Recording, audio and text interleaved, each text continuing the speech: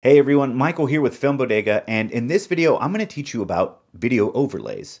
Now what these are video elements that you lay on top of other video clips. They could be light leaks, dust, fog, all sorts of visual effects that you add to your clip and composite them to make it look like they were in the shot. It gives an atmosphere to the shot and makes it feel more lived in, realistic.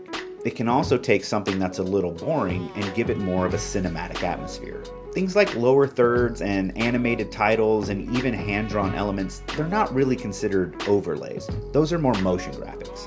What we're specifically talking about are the type of video elements you composite into a shot to make it look like they're actually there with your subject. This is one of the easiest ways for you to introduce yourself to creating visual effects. And I'm not talking about like crazy CG things.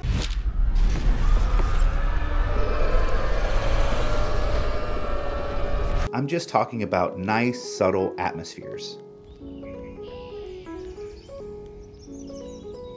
Now, Todd and I have shot hundreds and hundreds of video overlays over the years, many that we've used in commercials and videos and all sorts of projects.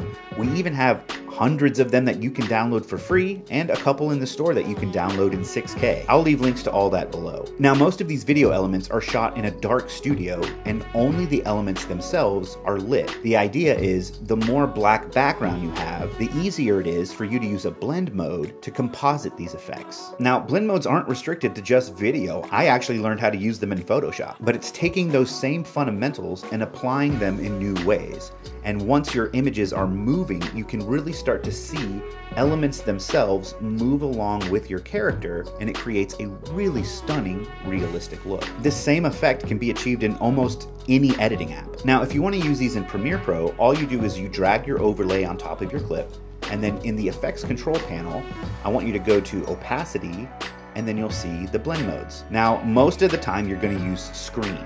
Screen takes all of the black pixels and makes them transparent. So now what you're left with is just the floating elements themselves. In Final Cut Pro, you just go into your inspector, open the composite tab, and you'll find the blend modes. Almost same exact place in Resolve.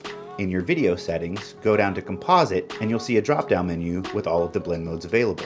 These are elements we use all the time, and as you get more comfortable using them, you can start layering multiple clips together, using masks, changing color, and creating even crazier looks. Now, where these video elements really shine are in compositing apps. After Effects, Nuke, Fusion. There you can create even more in-depth composites and track your footage and create all sorts of different looks.